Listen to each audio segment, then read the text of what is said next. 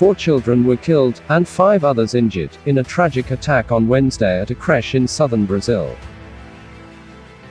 According to police, a 25-year-old man, armed with a small axe, climbed over a wall to carry out the attack. The attacker turned himself into the police after the rampage, according to Security Chief Marcio Alberto Filippi. Police have identified the victims as 3 boys aged 4 and 5, and a girl aged 7. 4 injured children between the ages of 3 and 5 are currently receiving treatment in a hospital and are said to be in stable condition.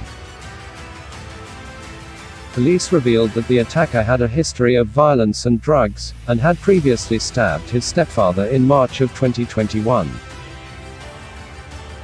This attack comes just 1 week after a 13-year-old student stabbed a teacher to death, and wounded 5 others, in a São Paulo school. President Lula da Silva expressed his condolences in a Twitter post. He condemned the violence against children, describing it as an absurd act of hate and cowardice.